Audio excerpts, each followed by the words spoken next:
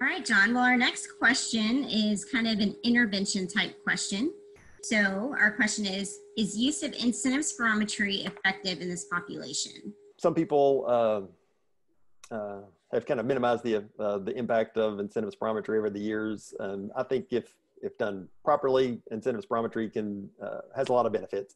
In particular, in prevention, kind of prevention of pulmonary issues, prevention, kind of keeping the airways open. So the purpose of an incentive spirometer is to give you an incentive to take a deep breath, really. So it's just really a kind of a method of biofeedback. So, you've probably kind of all seen an incentive spirometer before. Here's one. Most incentive spirometers have two components. One, over here on the side, kind of newer incentive spirometers give you a little smiley face or a frowny face. So if you go too fast, you get a frowny face. If you go too slow, you get a frowny face. And then if you're like Goldilocks and you're right there in the middle, then everything's just right. The second thing on the incentive spirometer is what most people pay attention to, which is the height, how high you're going up on the incentive spirometer. Again, the purpose of the incentive spirometer is to give a patient an incentive to take a deep breath. And deep breathing is probably important here. As you kind of breathe in, you're taking in oxygen, you're kind of keeping the lungs open. If we can keep the lungs open in patients that have COVID-19, perhaps we can prevent kind of a secondary bacterial infection. So the last thing they need is kind of a virus like COVID-19. And on top of that, get bacterial pneumonia. So we want to kind of keep the lungs open, healthy. And incentive spirometry is one way to do that.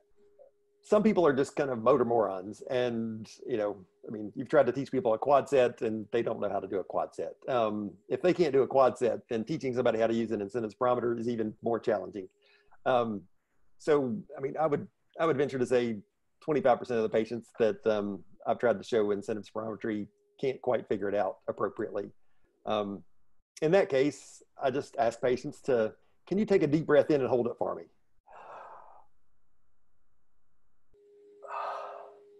Everybody can do that. So again, the incentive spirometer is just a biofeedback device. It's supposed to be an incentive, not a disincentive. So, if your patients are getting frustrated with an incentive spirometer, then just set it to the side and tell them, hey, when you see your incentive spirometer, I want you to take 4 or 5 good deep breaths in and hold it.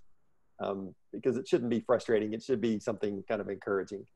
It may not help specifically treat or get rid of COVID-19 or the symptoms, but it's certainly going to be kind of effective.